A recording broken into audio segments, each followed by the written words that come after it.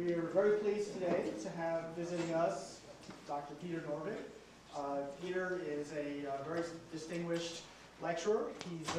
Many of us have learned from him, from his books on Lisp programming, on artificial intelligence. We've all been very much influenced as a field by the work that Peter's done at various capacities. He was the chief of computational sciences at NASA before moving to Google, where he was director of search quality. He is now the director of research at Google. There are many other accomplishments and achievements. I will refer you to Norvig.com. You can't go there. If you have a few moments, you will not only be edified about what Peter's done, but you'll also be amused and interested by many things he has to say. If you can't remember that URL, well, you can type it into Bing, and I think it's the second result. So one of Peter's more recent accomplishments was kicking off the current movement of massive open online courses, and he's going to tell us a little bit about the future of education today. Thank you. Thanks, Mike.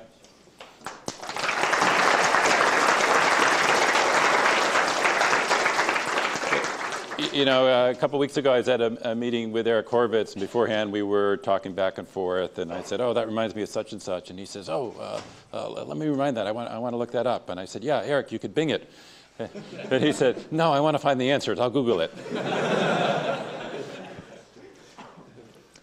Okay, so I got into this online stuff because of this book that maybe some of you have seen. And when you write a book like this, periodically the publishers come back to you and say, you got to write a new edition because kids are buying too many used ones from the bookstores and we don't make enough money off of those.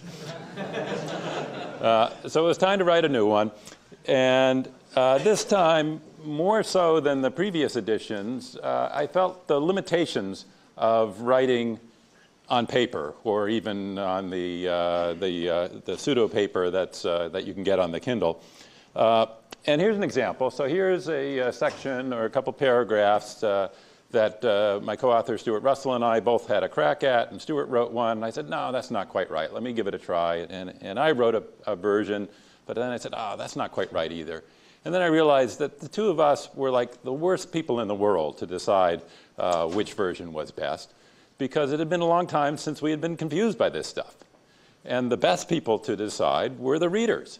But we were losing that feedback loop. And we knew that there were readers out there, and they were taking the previous edition of the book, and they were marking it up with a little yellow highlighter saying this is really important, or maybe they had a red highlighter said this is really confusing, I don't understand what's going on. And they were writing notes in the margin, and maybe they got it right and maybe they got it wrong. But we didn't get any of that back, because we had no way of knowing how effective this version was, let alone the capability to do an experiment to say, let's take half the students, give them version A, half the students give them version B, and then see which one is better. And even farther removed from saying, can we predict from some features of the students, well, this guy would really benefit from getting version A, and this other person would benefit from getting version B. So that's a limitation of writing on paper. Here's another aspect. So here's a little diagram I made, and you know, I had to write some programs and generate some data and play with that program and then plot it out and then take this 3D surface, and I rotated that 3D surface around to try to give you the best view, which gave you the best outlook on it. And boy, I learned a lot from playing with that. And now the poor readers don't get any of that. They don't get any of that experience of playing with the data. They just have to imagine what's there from this static set of pixels. And I'd like to be able to give that back and have something that was you know, interactive, that actually moved, and they could press the play button and they could edit it, and they could say, well, what happens if I move that point? How would that change the output? Or what if I used a different loss function? Or maybe I vary these things back and forth, and so on. But they can't do that on paper. So I thought, well, one way to look at the problem is say, how can I make a book better? And the other way to look at the problem is saying, can I go back into the classroom? I'd been sort of out of the .edu top-level domain, and as Mike mentioned, I spent a brief time in .gov before moving on to .com. So I hadn't taught for a while, but I had the opportunity to go back into the classroom and see how that approach compared. So here I am at Stanford teaching a class, and you know, I hope that the subject matter of the class is up to date.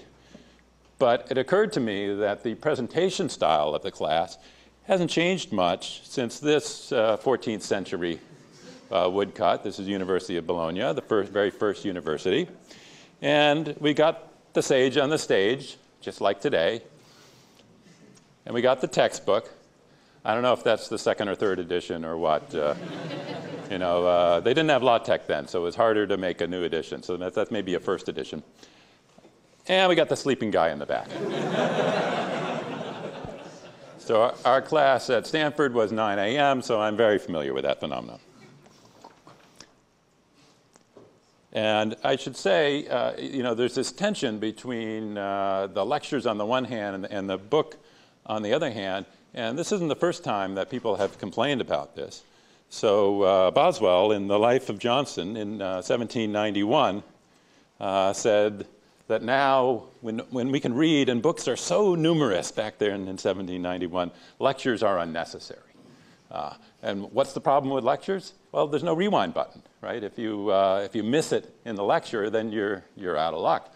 Whereas with a book, it's interactive. You can go back and forth. You can read the paragraph over again. It's an exciting new technology. So I wanted to say, you know, we've got these online stuff just starting, but it seemed like they're approaching it from the lecture point of view, and then I wanted to come at it from the book point of view, and then I was wondering, you know, do they meet in the middle? And if they do, what's the right result? So Hal Abelson, who's a distinguished educator for many reasons, happened to be visiting Google.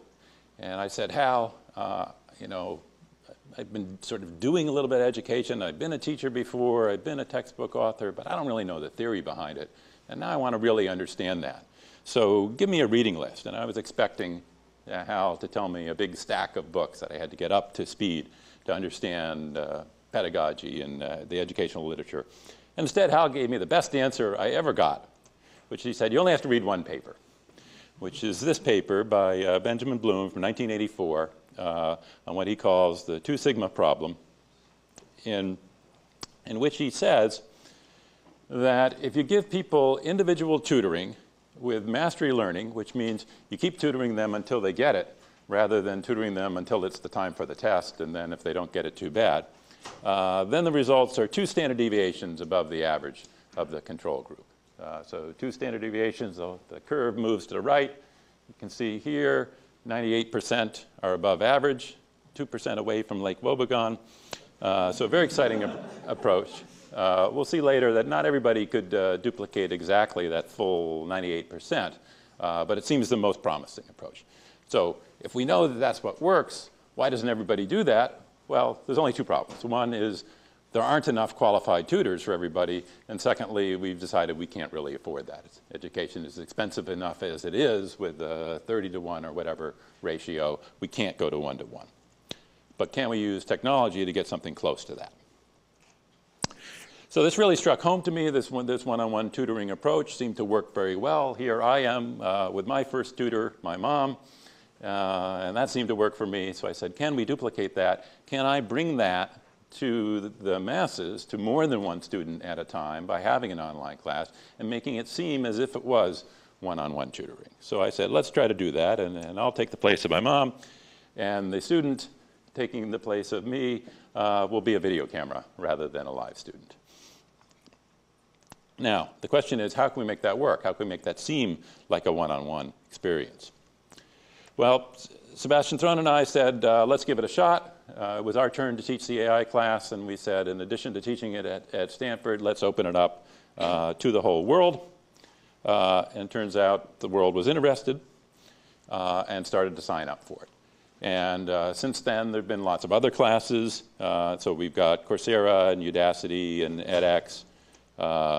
And you've seen this familiar format, so there's some videos, but then the videos are interspersed with things for the student to do. There's questions that are interactive, which seems much more engaging than the hour-long recordings of videos that were the previous generation. And a lot of these questions are really making the students engage. It's not just fill in the blank, it's making them think about the first principles. So what are these courses good for? And the first thing we'll ask is, who are the students? Who are we serving, at least so far, and then potentially? Well, in our class, we had 160,000 students from 209 countries sign up, and in the end, 23,000 of them made it all the way through. So that's a lot of people. It seems pretty diverse.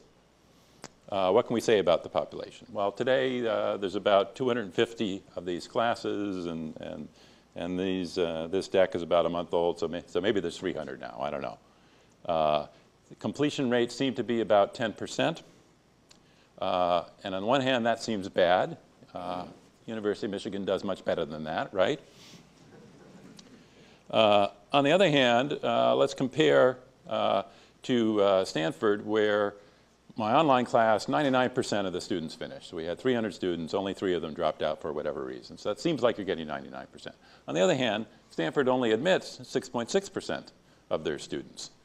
So of the people who potentially might have wanted to take that class, you multiply 0.99 times 6.6, and that's only 6.6% got to participate in that class. So Stanford is filtering out potential students at the start, whereas the online classes are saying you get to filter yourself out on your own. And so I think the 10% rate is really meaningless.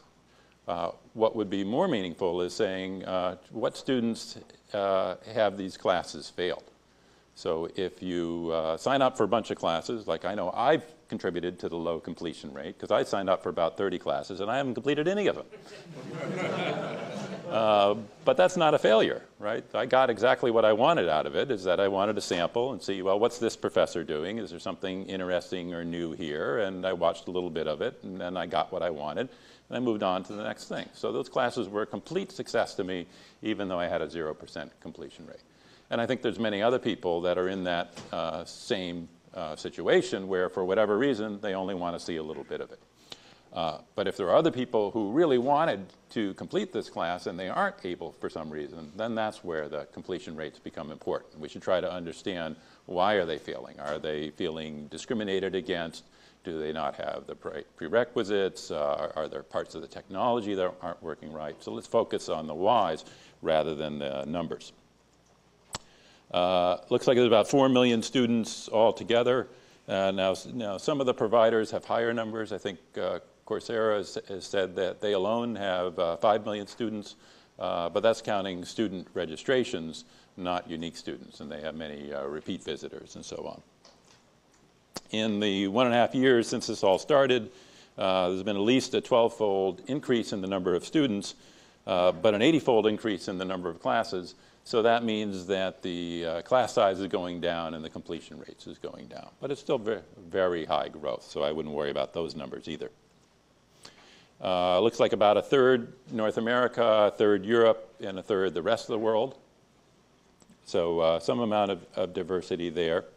You know, we joke that our class was big. It was biggest in the United States, and then beyond that, it was in the typical BRIC countries, Brazil, Russia, India, and Canada. Those were our 4 biggest. And why was China left out? Well, because you usually can't get YouTube in China. And so it just didn't penetrate there. If you were clever and knew the right proxies to go through, then you could make it work. But for most people, they couldn't make it work. In our class, and this seems typical, 80% already had college degrees. So yes, it's been very rewarding for me that I get emails from some kid in the developing world in Pakistan or something who said, you know, I never thought I'd have this opportunity to get an education comparable to Stanford, but I took your class and I was able to do it. And that's great, and there are thousands of those kids, and it's very rewarding to be able to reach those. But most of the kids are not that. There's thousands of those, but there's millions of these elite, privileged early adopters. So this is a new technology, and the people that are using this new technology are the same ones that are buying the latest iPads and all the latest consumer devices and trying out new things. And that's what you'd expect with all new technologies. There's this curve where you hit the early adopters first. And we haven't shown that we can cross the chasm yet and reach the broader community. Okay. So why do the students decide to stay or go? You know, so I decided to leave because that's all I wanted was to sample a class. Well, you know, getting back to the book, when I wrote the book, I thought, what's my job? Well, my job is to write down all the information we know as a field and make it really clear and concise and easy to read. And if I've done that, then I'm done. And similarly, at Google, I thought my job was people type in a query like that, and that's a hard query that another search engine doesn't get right. But when you type that one in, then in 0.2 seconds, we come back and say, children of men, we know that one. And getting this hard information right, I thought that was the key. But then I started to realize that, no, that isn't the key. And you know, Pablo Picasso said that computers weren't interesting to him because computers can only give you answers. I think he was right, that the important thing is the question. And so, you know, I'm proud of what we were able to do in search to be able to answer questions like this. But really, the more important part of that exchange was the person who came to us who had something they were interested in, who had a question that they wanted the answer for. All we did was find the answer. That's the easy part.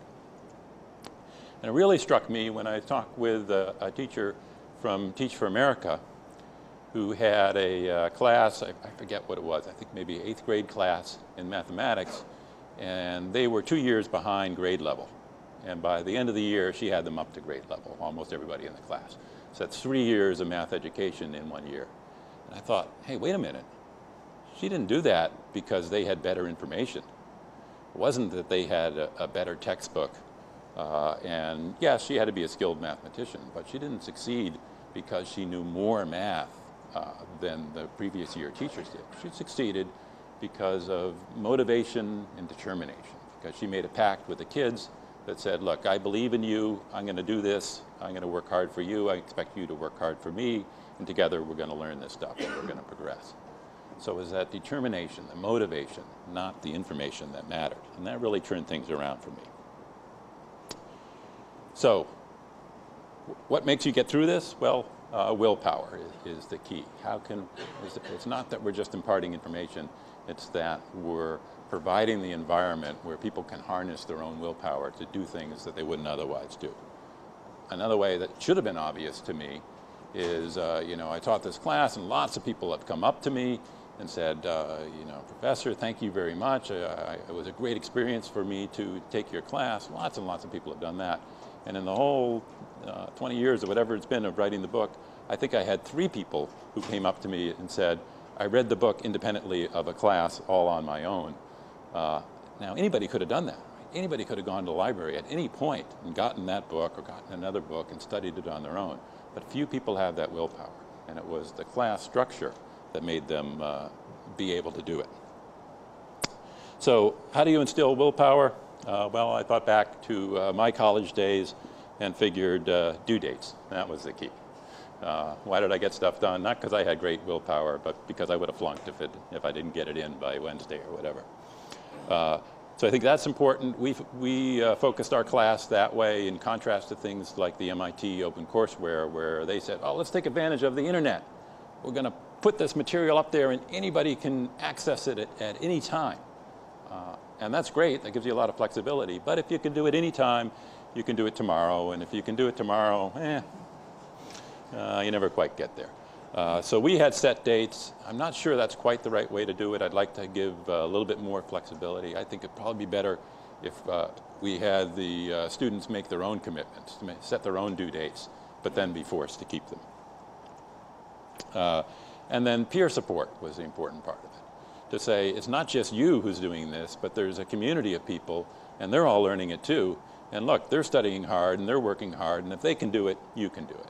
And so we had discussion forums, and the people formed other outside groups. They used meetups to meet in real life, and sort of every social networking thing on the web people were using. Faculty encouragement is really important, so the fact that they have a relation, and, you know, it's not anything like a one-to-one relation, but it was important. And, you know, every week we would send out a message to people who completed the work saying, congratulations, you got this done, you did a great job, keep it up. And every week we would get emails back of people saying, oh, you know, a terrible thing came up at home or at work, and I was just about to drop out, but then I got your letter, and I realized I had to keep going. And I felt like writing back and say, that was a form letter, right? Yes. I didn't write a personal letter to all 100,000 of you, but it worked, so let's not complain. With a pride of accomplishment of them having done something, and, the association with Stanford and the fact that they would be recognized for it. I think part of it was the authenticity, and maybe that's why the email worked, is it wasn't just anybody writing to them, but that they appreciated that Sebastian and I took our time to do this and put in this effort for them. I think the excitement of being an early adopter and trying out this new technology. And here's just a list of a bunch of the forums where people were hanging out. And when we started the class, Sebastian had this proto-startup that consisted of a grand total of 2 of his students when we started. And we said, oh yeah, can you build a website that will handle this? And they said, sure, no problem. And, it'll handle like thousands of people. And I said, okay, great, we got it covered. And then when 100,000 people signed up, we said, well, maybe we don't quite have it covered. And we scrambled to make sure the website would hold up. And one of the things we did to cut the scope was to say, well, we won't have the discussion forums ready to go when the course launches. And that turned out to be a great decision because people made up their own. And they went to Reddit and Meetup and everything else and formed their own discussion groups. And I think it felt more personal to them to say, we sought this out and we're a subgroup, rather than to say, well, everybody's in this kind of anonymous class forum. So that actually was probably better. The bad part is we weren't able to capture all that data. We weren't able to say, hey, this person participated in the forum and then they scored such and such a score, and now we can analyze that data. We lost it because these sites own all that data. But in terms of the experience that they had, it worked great. Here's a timeline. I got this from Coursera. They called this a successful course. It's probably not a typical course. It does indicate all the phenomena that all courses see, and I've seen probably 100 of these timelines now. So all the courses that have deadlines have these spikes. The spikes are before the deadline, so the deadlines do work. They do make people work. They all have a little ramp up at the beginning where people are a little bit slow to get started, and they all have an exponential decay. This exponential decay is much less than most. That's probably why Coursera released this one and not another one. But you see that pattern of falling off punctuated by spikes whenever the homework is due. So what does that tell us? So we have these 3 components, and I think what's easiest to manipulate then is the due dates. That seems to have the biggest effect. And the great things about due dates is it makes people work. The bad thing is it makes people drop out. That people say, well, something's due, and gee, I just can't get it done in time because something else going on in my life. And if I can't get it done, then I won't get the highest grade in the class. And if I'm not going to get the highest grade, I'm not going to do it at all. So we know people drop out because of that. So there's these various models. There's the synchronous model, which is the class meets at 9 in the morning, and if you aren't there for the lecture, you never get to see it again. That hasn't really been followed online. That's mostly for just in classroom. There's the evergreen model of the class is always there, and you can take any lesson at any time. That works, but it doesn't give you as much motivation and doesn't give you the concentration of people in discussion forums where everybody's working on the same problem. So if you ask a question, you get an answer right away. So Sebastian and I, and now many of the others, use this semi-synchronous route where we say, okay, homework's due every week, but during the week you can watch the lectures and do whatever you want as you want. I'd like to get to what I call the bus route model, which says a course starts up and you can hop on the bus and take it, and there'll be a schedule of when homework is done. But at any point, if something else is coming up in your life, you can get off the bus. And then you can take a time out, and then you can wait and get back on again. And maybe the system will tell you, well, you can't start today because we don't have a big enough cohort, but we're going to start up again tomorrow, and then you can join then. And maybe you can take the express bus that goes a little faster, or the local that goes a little bit slower, and we can find you the right cohort of people that you're comfortable with. Okay, now, the big questions. So what is learning? Well, one of my heroes and founder of our field of AI, Herb Simon, reminds us that learning is something that the student does, not something that the teacher does. And I said, you know, when I was writing my textbook, I thought of my job as something that I did, but that's the wrong way to think about it. If I write the clearest explanation in the world, I've done nothing if nobody learns from it. And what I really have to do is facilitate their learning. Learning is something that goes on their head, not something that goes on in my head and that I put down on paper. So what does that mean? So we decided we wanted to have an approach where instead of explaining things clearly, our goal was to get the students to do the work. And in order to do that, we asked them problems first, and then we gave them explanations. So we said, here's a new area, here's this thing, how do you think it works? A, B, C, or D, fill in the blank, whatever. You've got something to do, you've got to think about it. And this was important, one, because we just wanted to engage them at all. We didn't want them to sit passively. And two, because we know from the literature, people like Eric Mazur at Harvard, that if students have misconceptions, that just telling them the right thing isn't enough to rid them of their misconception. Instead, you have to get them to commit to say, well, my view of the world makes me think that this is going to happen, and then show them that that commitment or that prediction is wrong, and then they're willing to listen to something new.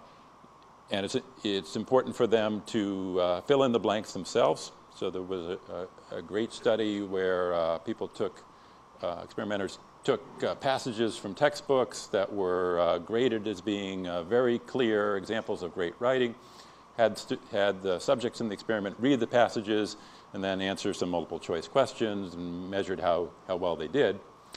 And then to the other condition in the experiment, they crossed out one of the key sentences in the paragraph and had the students read that.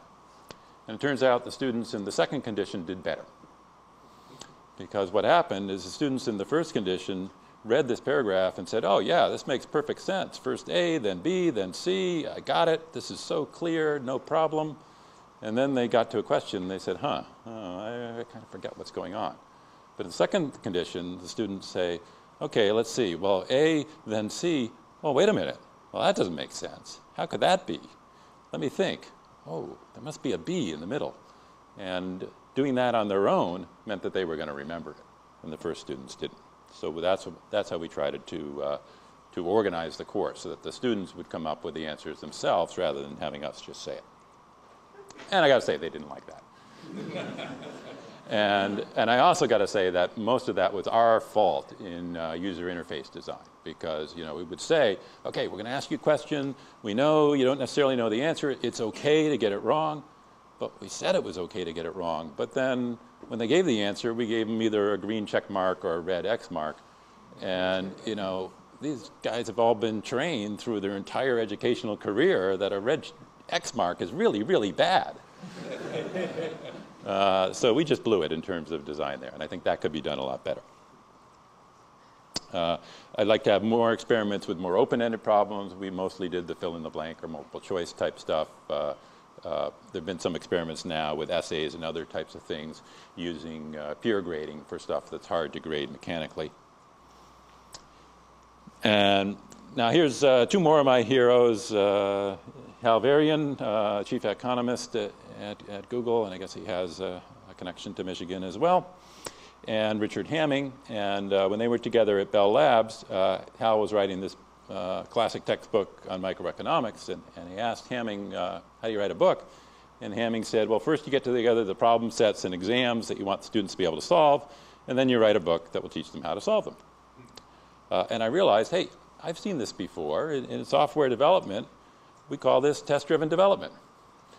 Right? So first you write a bunch of tests, and then you hit the go button, and they all turn up red, and then you keep writing code until all the tests are green, and that's how you know you're done.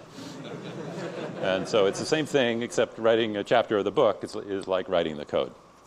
And I think that's mostly right, that you want to focus on a set of skills that the student has. I think you don't want to focus too much on, just teaching to the test has this sort of negative phenomenon. So you have to be really clear about what the skills are, right? You don't want to say, well, I want students who can answer these specific multiple choice questions, then you're kind of optimizing the wrong thing.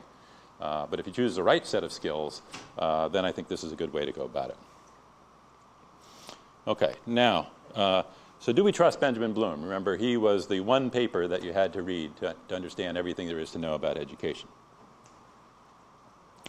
So here's some plots from his paper, and you can see how far we've advanced, that we no longer have to use pencils to write our graphs. We now have computers to do that.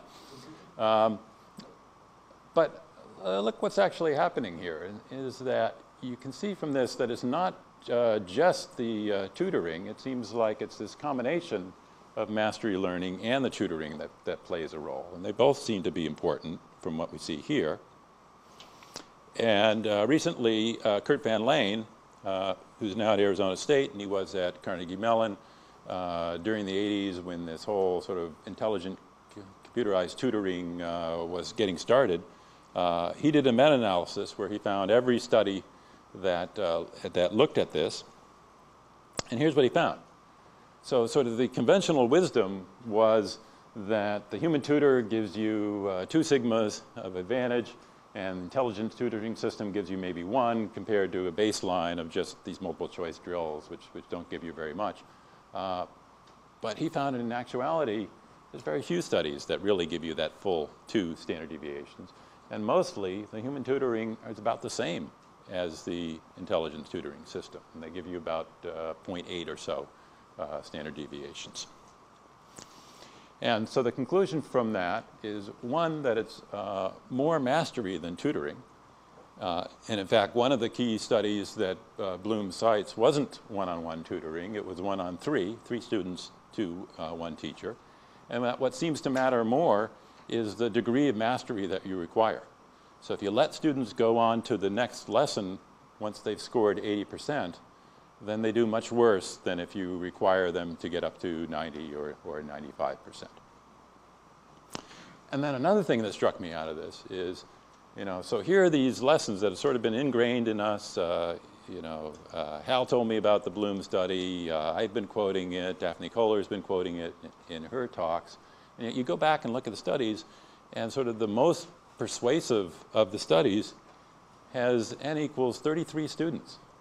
Right? So should decades worth of research be predicated on what 33 students happen to do? Maybe a couple of them had a bad day or something and it could throw everything off. But now we have the opportunity to do experiments with N equals 33,000 or maybe 3 million. We are suited to gather much more data much more quickly. So maybe we can advance this field a little bit more. Okay, so how do we do that? How do we make it so that we have these 2 key ingredients of one-on-one tutoring and mastery learning, but at an affordable scale through automation? Now, I should say we're at this point now where everybody's excited about this new technology, but that's happened a lot of times before. So these are all examples of new technologies that were going to save us and save the field of education, right? So movies, and then well, we got radio, right? And then television. Television was supposed to be, its main purpose was going to be education, and well, we see where that went. And then, videotapes, and then we had the personal computer, and that was really going to be it. And then say, oh, wait a minute, I was just kidding. Personal computer with a floppy disk, that wasn't good enough. But once we got CD-ROMs, that was going to revolutionize education. And then through all these new devices. It just kept on seeming like the technology was there, it was going to revolutionize, but then it never materialized. And this is Edison with Eastman. And in 1913, Edison said that this new technology of the movie was going to revolutionize all of education. And he said, within a decade, the textbook will be obsolete because we'll just learn everything by movie. And you can substitute that within a decade quote for every other technology we've seen so far. So what's the hope that this will be different? And I think if there is a hope, well, maybe 10 years from now, somebody else is going to be standing up here telling you about the new technology that's going to finally pay off. And that may well be. But if there is a hope for why is today different, It's that we have a feedback loop that we can close, and because we can close that, we can do this individualization, and we can complete that loop. And there are many types of individualization. So the simplest is student control over rewind. They can just go back and replay the lesson. They can have a choice of where to go next. We can flip the classroom where they watch online and then they come in and work on it. We have peer instruction where they help each other answer questions. Peer feedback where they grade themselves. We have these forums. There's this possibility of collecting all this data and applying machine learning. We have what I call courseware engineering, and we'll get to that. So quickly, this is peer grading, and this is a correlation of student grades of other students with teacher grades. Looks pretty good, and in fact, if you did teacher versus teacher, the spread would be about the same. Turns out self-grading is even more precise, which was surprising to me. People actually know when they're doing a good job. Of course, if you had the self-grading actually count towards their grade, then you'd lose that correlation. So what do these four characters have in common? Well, you might answer two things, which is online classes and artificial intelligence. And I think it's not an accident that so many people involved in this come from this field, in that we have this sort of religious trust in the power of data. And we think if we just gather enough of this, we may actually learn something. And what do I mean by that? Well, this is the traditional model of what the output is from the educational system. So you're here for 4 years, and you get this transcript at the end. You can go take that to your employer or whatever. And depending on what you believe about grade inflation and therefore the entropy of an individual letter grade, this is something like 20 bits per year. Now, compare that to a consumer electronics device, which is 192K bits per second, so that's a trillion times more. It may not have escaped you that the one on the right is cheaper than the one on the left. So in bandwidth per dollars, it's a quadrillion times more. So maybe we could be doing better. Right? Maybe we could be getting more out of this interaction than just reporting this. Right? And so if we're tracking every click, then we have a much better stream of data that we can use to improve, and also that we can use to characterize who this student is. And maybe the student comes out with a portfolio of projects they've done rather than just a list of grades. Here's another example of you can use the data. So this was from my class, the exercises and how well people did. And they did pretty well on almost all the exercises, but there were 2 in red there where they did really lousy. And that was because I screwed up and we had the assignments wrong. So we could go in and fix them. There are cases, let me just skip that. And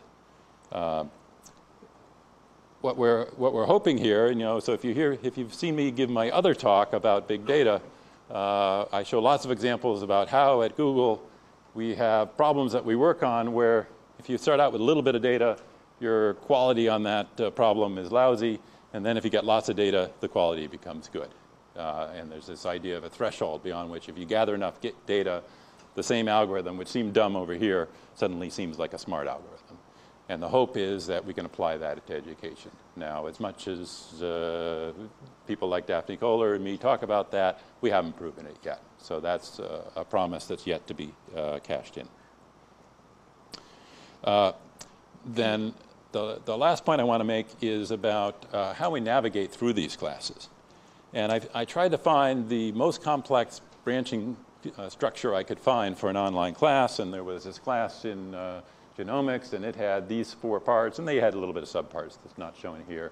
And then there was a capability to link in to a prerequisite course and a follow-up course. So about this level of detail is about the biggest kind of branching structure you can get from one of these online classes. Now compare that to this structure. Can you all read that? Is this okay? Is this font big enough? So this is Wikipedia's mammals. So there are 7,000 mammals, and these are all the links between articles. So this is clearly a much more dense branching structure. But in terms of an educational experience, this doesn't really help me that much. Yes, I could just go sampling in and find something about one mammal or another, but it doesn't really guide me. So I think what we need is to combine those two to say, we want the dense information that you get from Wikipedia, but we also want the guided paths that you get from a class where there's a coherent point of view, maybe not just from one author, maybe from 2 or 3 authors, and they guide you through, and there's some branching points. And if you want, you can go off that path and navigate through Wikipedia and go in whatever direction you want, go sort of off-road. But you can also follow their guidance and get that coherence. And so I have this notion of courseware engineering, and the idea is that in the early days, software was done by individuals or by small teams. And it worked really well if you had the genius individual. Here's Wozniak, and he could put together a whole operating system by himself. But now things have gotten more complex. It's harder to do that, and we can't rely on a steady stream of geniuses. So we built systems, of course, of software engineering, where we could have teams successfully do larger stuff than an individual could do. So these guys built a video game together. And we're pretty good at organizing for a team of this size to work together with the processes we have. And we're sort of okay at working with much larger groups, with the groups once they get up into the hundreds and thousands. Some people think we're good at that, some think we could do much better.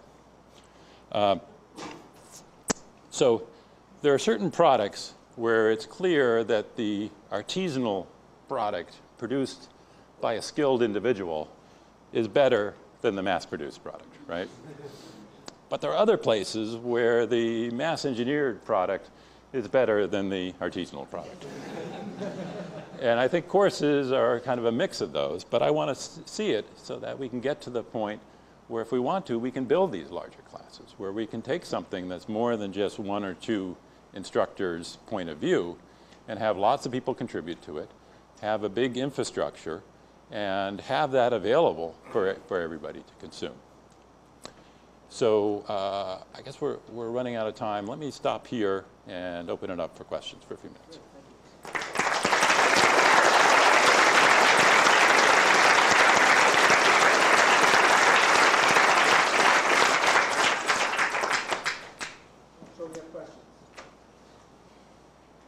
So we thought the universities were going to go away when the printing press was invented. Yeah. That didn't happen. Let's say that you're right and we make courses like this 747. How do you think the university might change in response? Right. So great question. And I don't know what the answer is. So what do universities provide? Well, I think the most important thing they do is that they're a meeting place for people to come together. And it's a meeting place for faculty and for students.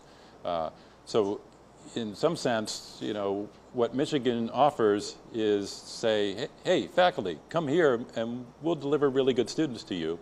And hey, students, come here and we'll deliver really good faculty to you. So it'll be a nice place to work together. And I think that works really well, and it may be harder to do that online, although it certainly can be done. It's also the signaling of just being in physical proximity, of seeing somebody working hard and saying, well, that reminds me I should work hard too. So schools do all of that. Now, we've come to a situation where schools do multiple things. So Michigan does research as well as teaching, and that's all been bundled together. And I think that may end up being shifted out a bit. And we've seen that in other fields. So in the newspaper business, traditionally they were able to bundle together journalism and advertising. And as long as they had a monopoly on advertising, you know, they were the only one that could bring a text advertisement to your front door every day, then that model worked great, and they could afford to pay for a lot of really good journalism. Once they lost that monopoly, it was harder for them to do that, and they saw the two parts split out, and they started to say, well, maybe we can cut on the journalism and only cover Angelina Jolie or something like that. And so that's a net loss to society, but I think it was inevitable because of their loss of monopoly view. And so universities are in a better position because both halves of what you do are useful to society, both the teaching and the research. But you may see them separated out a little bit more, that people will be asked to specialize more in one or the other. So I don't know, those are some of my thoughts, but I don't know what's going to happen. Yeah, there seem to be different needs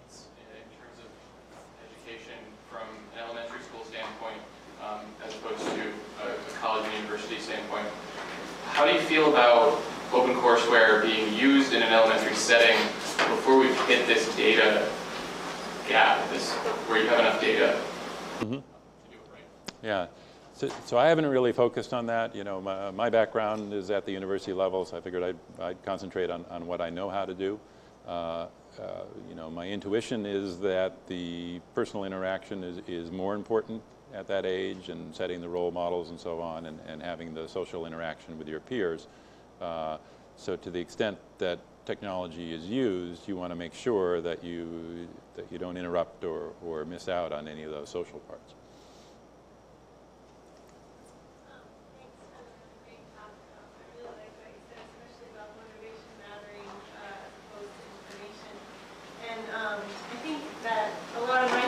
Up for your class and other classes, and they're the kind of people that are just motivated to learn already. Yeah. And then I have a lot of friends who are professors in New York and Detroit, and their students are not like that, the vast majority of them. Yeah. So the way people talk about these courses is to help people like that who don't have access to standard courses. But do you really think that it can, or what needs to happen to bridge that gap? I think that's right. I think we haven't crossed that gap yet, right? So there's two questions. One is people who come from a disadvantaged community but have the self-motivation, and that I think we're doing a great job with. But the ones that don't have the motivation because it's been beaten out of them for whatever reason, I think you're absolutely right. We haven't addressed that problem yet. There's a great interview.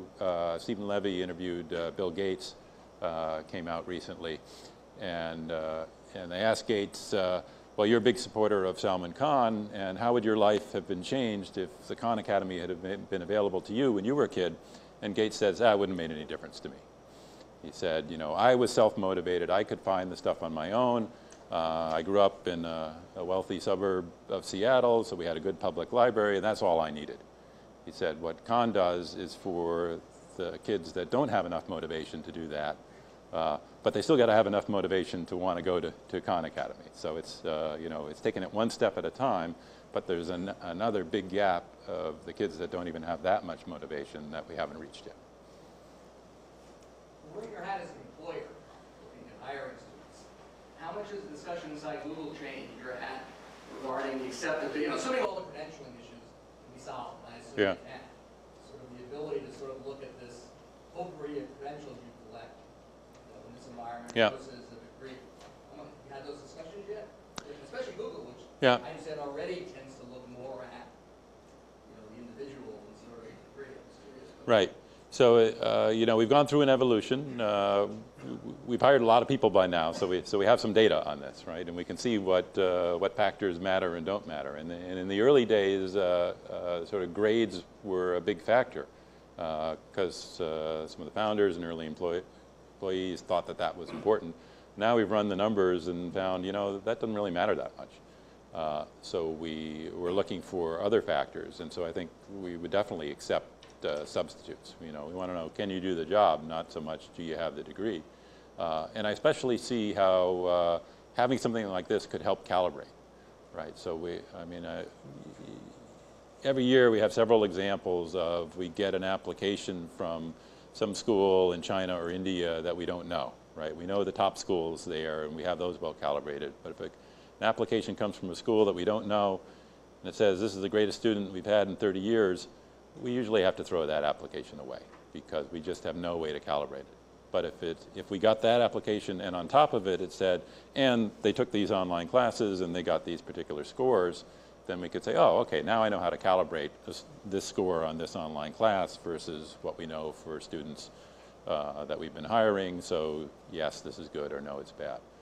So I think that would help. You know, there is always this problem of verification of identity, but you know, we figure once we've made the commitment to bring somebody in for an interview, then we can quickly tell whether they really are that person that they claim they were or not.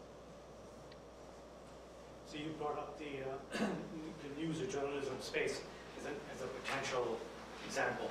But there, simultaneously, there is a democratization because you have all these sources of news and information. Yeah. At the same time, there is also the Fox News and the concentration.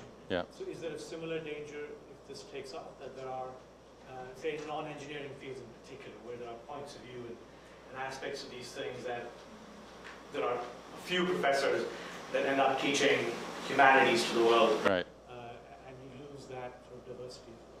Yeah, so I mean, it could definitely go in both ways, right? So it's just as, you know, journalism was opened up to successful bloggers. You know, most amateur bloggers don't have an audience, but a few have a big audience. So people who otherwise couldn't reach anybody now can. But we've also seen consolidation to where there are fewer sources. So I think you'll see a mix of that, right? There'll be less need to have lots of different classes offered at every university, and there'll be some of reusing the same materials, and you know, and maybe that's all you need is to take that online class. Maybe you have that as you know, instead of using a textbook, you use the online materials, and then you have the in-class discussion or whatever. We'll see some of that, and there you can have bring the diversity back in to say, hey, you know, the teacher said this, but here's another way to look at it. And because it's cheap to produce these things, you can definitely have more than one. You can say, here's different points of view on this subject, and choose the one you want, or combine multiple ones. So in terms of online learning, I see sort of two areas that are evolving here. One is sort of the Coursera and Khan Academy approach, which is just taking lectures and putting them online and doing some amount of innovation, but using the lecture as the base. And then there's sort of like the Smarter Every Day, the By Heart or Veritasium on YouTube channels style of doing it, where it's these very short but high production quality, if you will, videos that sort of touch on maybe a very small topic or you know, just something they found cool. How do you see those combining, or which one do you see taking off more, or are they completely different and competing? I think they're both teaching stuff, but it's a question of what the student wants, right? So sometimes you just want to know one thing, and sometimes you want a more complete education. And so I think you'll see both of those flourishing. You're already seeing kind of a little bit of meeting in the middle, in that you're starting to see these classes become shorter. Right, so it was a shock for me to teach at Stanford, which is on the 10-week quarter system. Saying, oh, you know, how can I say everything I know in only 10 weeks instead of 15 or 16? But I got used to it. And now you're seeing a lot of the online classes are similarly shorter. You're seeing the 5- and 7-week classes. And I think that makes a lot of sense. I think, you know, we go by the semester system because historically it was a lot of pain to fill out papers and stand in line to register. Now it's a lot easier to register, so we can do it more often, and the units can be smaller. But I think you're right that there is still a big difference between you know, sort of committing to one professor and getting their point of view and kind of understanding how they think and the vocabulary they use and the terminology and so on, versus saying, well, I'm just going to watch one YouTube video from somebody I've never seen before. But we'll have a combination of both. I think we're going to have to end the formal Q&A there, but you're all invited upstairs to the reception, where we can continue to talk to Peter and have peer discussions as well. Let's thank Peter Reynolds.